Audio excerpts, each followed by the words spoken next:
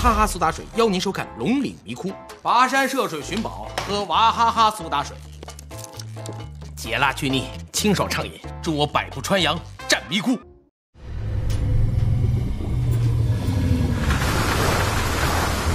胖子，看清楚什么东西了吗？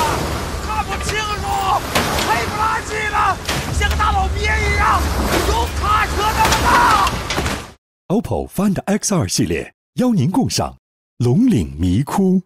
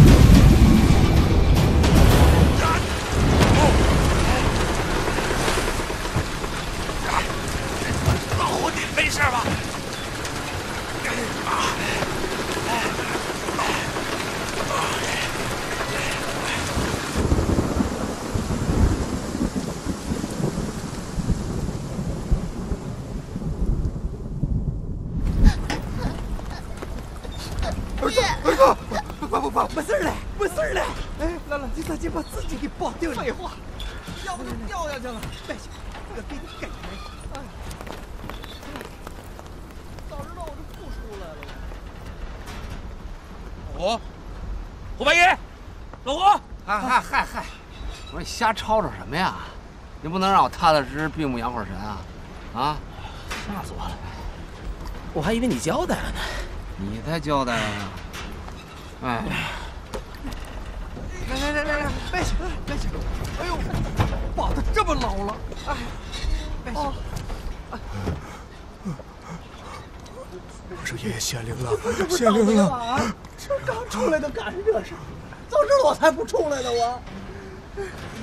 我也头一回碰见这号事，我是能怕死，就因为你这破鞋巴，饿得宝贝还是。谢谢二位老板，谢谢二位老板，谢谢你们啊！哎，你儿子怎么样啊？儿子没事儿。要是没有你们两位啊，我跟儿子命都没有了。你们的传票钱我不要了，我真的不要了。哎，别说这些了，赶紧照顾你孩子去吧。谢谢二位老板。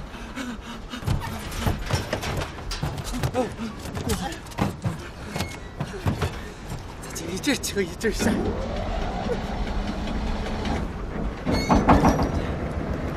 哎，老胡，不给你装了，刚才在水里嘛，可把我吓死了。我就想，我后半辈子可能真就交代在这儿。那么大个鱼，你说咔嚓一下把我吃了怎么办？你瞧你那德行啊，一点无产阶级的勇气都没有。别让我藐视你啊！谈不上没勇气了。那要不是我救你，你也上不来，对吧？哎，刚才就是我，我咔这么一拉，你咔这么一颤，哎，这事儿你可不能忘了啊！哎呀，不行了，头疼晕啊！哎，我说你过了水了，你知不知道？死沉的。哎，金爷，过来帮把手，哎，死胖子，哎。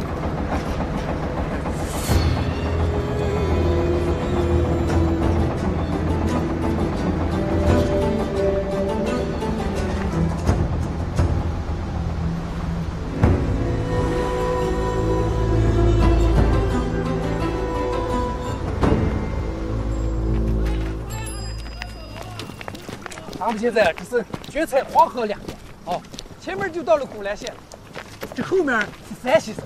我现在赶紧带你们到招待所洗个热水澡，可不敢生病。走。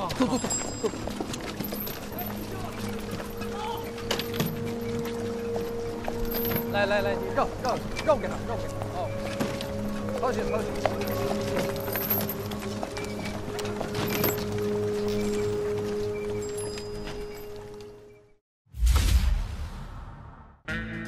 寻宝探险靠我老胡，找对象就用1对，来1对，成1对，撮合1对又1对。胡八一推荐的秘密武器，快来试试它的威力。到了，这是我们县城最好的招待所，住到这儿间，吃的喝的什么都有，方便。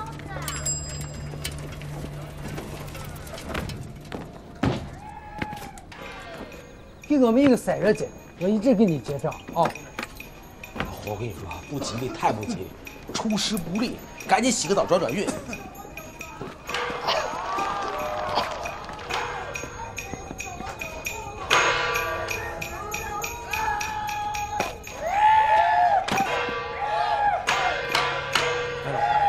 说没我能成吗？没我你能逢凶化吉，是不是？行了，您2位都是高人啊！好，3位老板早些休息，明天一早带货过啊！好。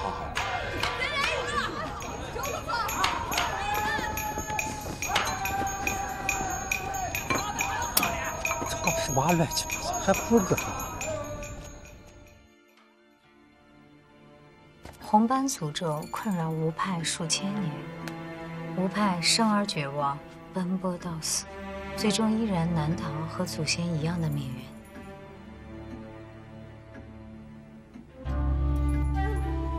间，吴派人才凋零，日渐式微。吴代师弟老洋人与师妹花玲深入平山，虽得知穆辰珠在古溪下黑水城，惜师弟师妹惨死他乡。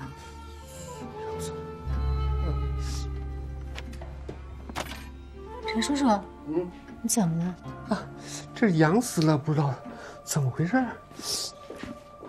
这，不知道怎么回事。痒死了。哎呀，什么破地儿啊！啊，连个热水澡都洗不了。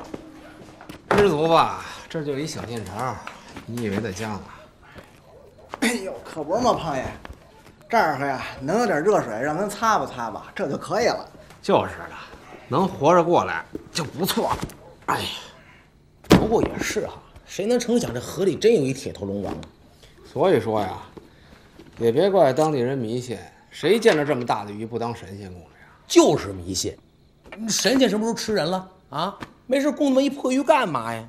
胖爷，这话还真不能这么说。您看胡爷这分金定穴，不也是建立在所谓封建迷信的基础上吗？对不对？哎，胡爷，我是有个问题一直要请教您。您说这历代帝王，从秦始皇一直到溥仪，这几百个皇上，风水经常讲龙脉，这么些皇上得有多少龙脉够埋他们的？加一块我估计也得够一营了。我告诉你吧，其实啊，这龙脉有的是。只不过各有各的说法。从风水学上来讲啊，这龙脉啊，最重要的两点就是形与势。形呢，说的就是这墓穴所处的地形山形；势就是这地形山形所呈现出的状态。寻龙诀有云：“大道龙行自有真，飘忽隐现是龙身。龙生九子各不相同，脾气秉性、才能样貌也都不一样。龙脉呢，就更是如此。”所以说啊，比龙生九子啊复杂得多。哦，那要这么说，那还是有理论根据的哈。反正形啊势啊，我是不懂，但是我知道有短命的王朝，有横死的皇上，至少龙脉一世。哎，我持怀疑态度。您说的也对，这龙脉也是不大靠谱。这龙脉的形式啊，从天地自然的角度来看呢，那是非常有道理的，但是放在社会中，那就不实用。你说这历史的洪流怎么可能是风水能决定的？就说这地震、洪水、河流改道，都有可能颠覆之前这形与势原有的格局。本来是上帝之让，有可能过2年一个地震，吉穴变凶穴了，根本就不是人为所能左右的。所以说呀，按照古人选吉穴那套去建墓，那就是封建迷信。但是如果按照风水学里边形与势的理论去推演计算分金定穴，那就是科学的做法。金爷，您听见没有？这是科学。反正您怎么说，我怎么听，我反而外行，对不对？哎，但是您知道吗？李淳风的墓可就在古兰县，要跟他老人家比，您是不是就小巫见大巫了？哎，金爷，李淳风的墓在这儿呢。啊，李淳风谁呀？嗨，李淳风可是初唐的一位风水大师，他呀就是古兰县的人，死后落叶归根，哎，这都是有野史记载的。唐初，对，那就是唐墓呗。对呀，那你说他那么能事儿，陪葬这一嗨，瞎贫什么呀？赶紧洗完睡觉啊！就是我就这么一说啊。哎，胖爷，您这肩膀头子这儿怎么有一红印儿啊？是吗？啊，这老胡，你看，哎，等会儿，老胡，你这怎么也有一个呀？啊，你看，我们俩一样吗？哎，一模一样，嘿。哦，我估摸着啊，可能是在水里让那大鱼给嘬了啊。行了吧，这大鱼要嘬你一口，连屁股都没了。行了，甭想那么多了。回去之后找一扬州搓澡，一搓肯定就搓没了。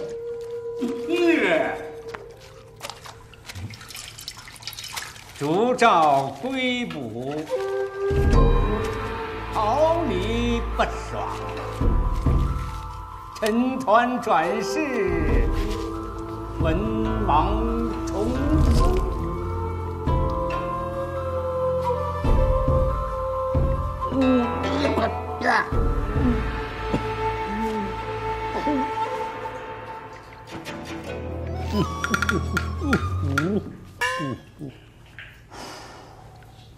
嚯，老爷子，您这4句定场诗说的可够淹眼睛的啊！不是，您哪儿冒出来的？您吓我这一跳。老夫我是不忍看到你们断送于此，故而明示于你。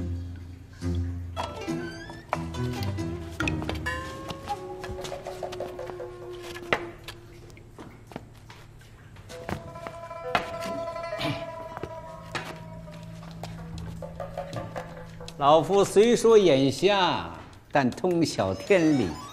3位今日死里逃生，不想算上一卦？他怎么知道的？听也能聊了呢。老爷子，算命了是吧？行了，别在这丢人现眼了啊！天晚了，赶紧回去睡觉去。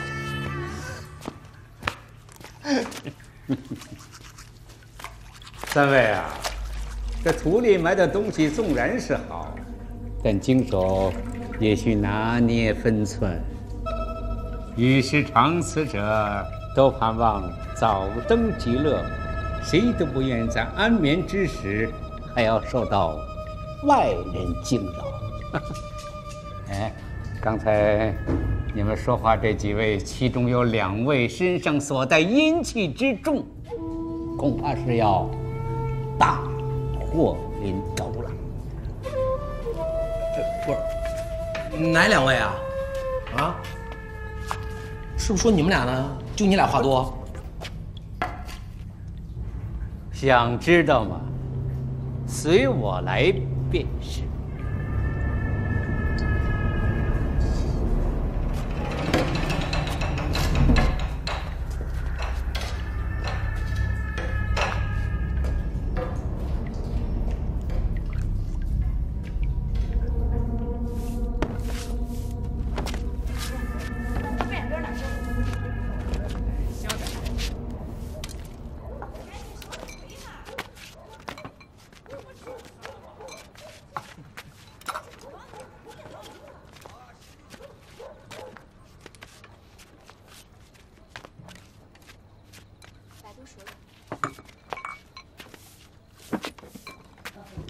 老头儿，你这家伙事置办挺齐的啊。老爷子，敢问您怎么称呼啊？老夫一介算命先生，眼下就叫我陈瞎子吧。嘿，你说当年我们横扫一切、牛鬼蛇神的时候，怎么没把你给抓起来？哎，你给我说清楚啊！我们怎么就大难临头了？你要说不清楚，你信不信我把你的算命摊给你砸了？你说什么呢？你这个不积口德的小辈啊，真乃是慧根全无啊，不值得老夫为你多费口舌。不过这位，我倒是愿意说一说啊。那不是什么意思啊？他瞧不起我是吧？人家是懒得接你那茬，谁让你上来就要砸人摊的？我没砸的。哎，你什么意思？哎，什么意思？不是老师什么意思？让我摸摸什么呀？摸骨。不是，我跟您说算了。嗨，历代家传卦术，相术惊奇匪夸，一个竹筒装天机，数枚铜板补万事。不是，您别摸骨观言，不虚言便知高低贵贱。不是这摸骨头能摸出什么啊？摸出什么呢？不是老爷子，您别在这危言耸听行不行？我劝您一句，迷信思想终要弃，党的光辉照我行，知道吗？怪哉！怎么这位这长相与老夫年轻的时候颇有几分相似？不是什么意思？您这变着法占我便宜？不是，老夫这是在抬举你啊。凡人蛇所离鞘，必有诸侯之威。看来你也是个不小的朝廷命官。哟，诸侯，这要论现在，诸侯那是封疆大吏啊，在地方那是省长，在军事上那可是军区司令。老爷子，您看我是像省长还是像司令啊？说漏了吧，老头？哎，要我说，你连编谎话都编不圆。你得这么说，你说他儿子以后是诸侯，这就没错了，是吧？一口一个老头，一口一个老头的逞着口舌之快，你就不怕让旁人听了取笑你不懂长幼之训？不是，那我叫你啊，老爷子，这易经八卦、风水秘术呢，博大精深，包罗万象，自有其用处。您要是借着这个骗人敛财，那可是侮辱咱老祖宗的智慧呀！您说是不是？不错呀，周易八卦的确是精妙深邃，自古风水秘术也都有不传之秘。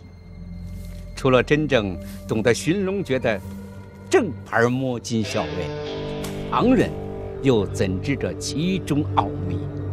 尔等小辈口出狂言，也敢取笑老夫？老头，你还真说着了，我们就是真。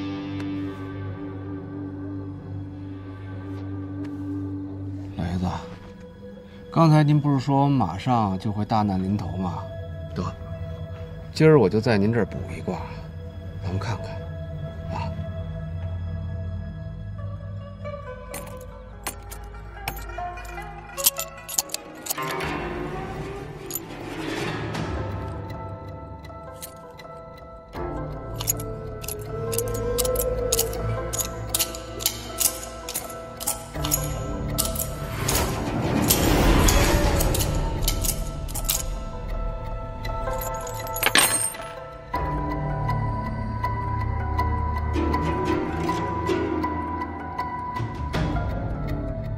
字为阳，面为阴。行啊，胡爷，这就一个没翻过来，是也都翻过来就好了，是吧？离上乾下，大有元亨。老爷子，这可是上卦。听明白没，老头？大有元亨，不是大难临头啊！看来这位也略懂一点八卦的皮毛，可惜呀，只知其一，不知其二。哟，那我倒要听听这火天大有卦还有什么讲头啊？尔等仔细的瞧瞧，这六枚铜钱是在什么方位？可是在东北方。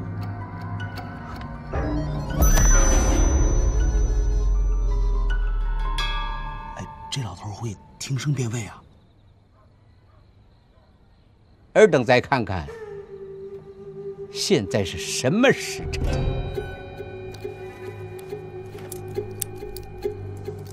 ？8点半。哎，这算卦和点儿还有关系呢。8点半，这就对了。现在正是癸亥日壬戌时，东北方正是死门，火天大有遇到死门，只怕是得意忘形，盛极而亡啊！喂，怎么又出来个死门呀？这死门在哪儿呢？哪个是死门呢？这修身伤度，静思静开。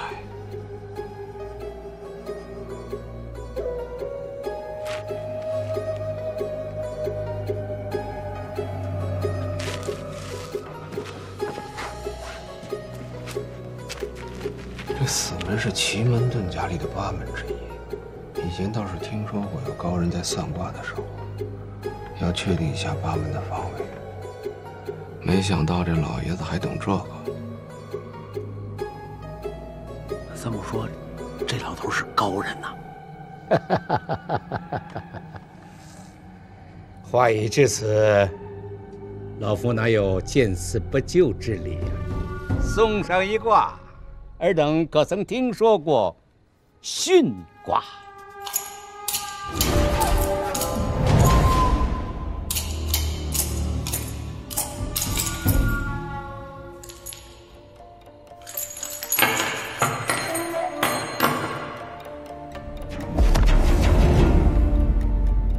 1为阴，2为阳，3为阳，4为阴，5为阳，6为阳，此卦列为巽卦。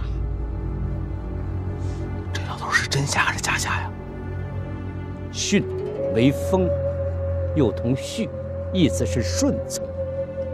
可这问题又来了，这主方与客方，究竟是应该谁顺从谁呀？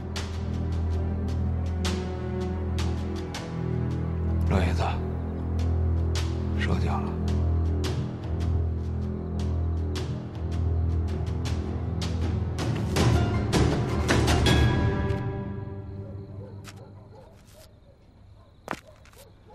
老爷子，天不早了，你早歇着，我们走了啊。回见了啊。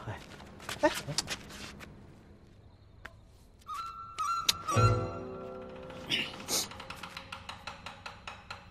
那个碰了也算缘分，不管怎么说，你也帮我们补了一卦。啊。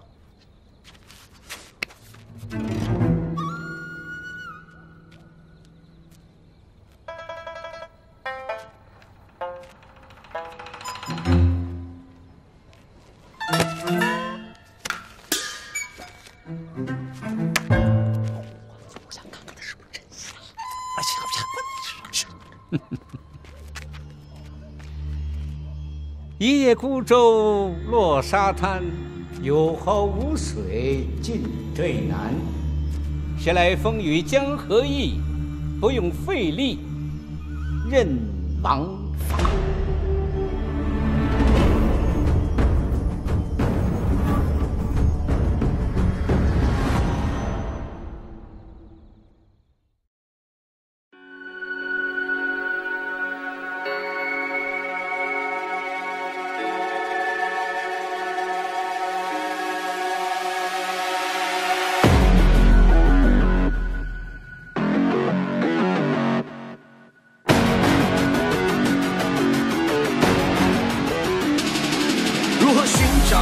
光亮逃脱这困境，一切轮回，不知相见看谜题，苍山下多少神灵，想听清他们声音，即使我掀起涟漪，也猜不透那人心还在思考，却早已被关在门外，深陷泥沼，却发现并没有神在付之一笑，多少人投入这病态，虚有其表，涂抹一半，只剩下苦海，天地困扰，斗胆走一遭。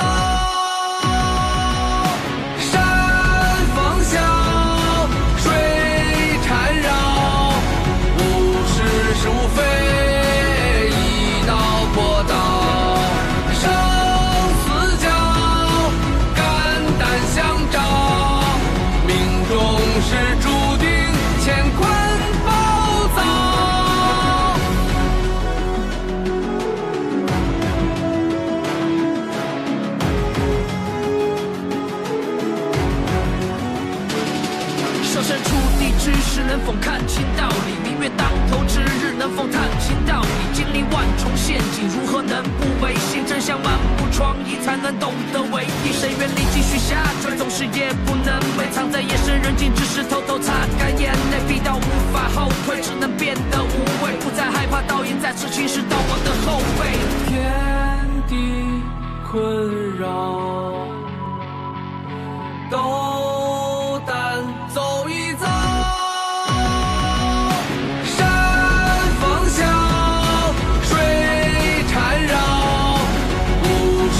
无非一刀破刀，生死交，肝胆相照，命中是注定乾坤暴躁。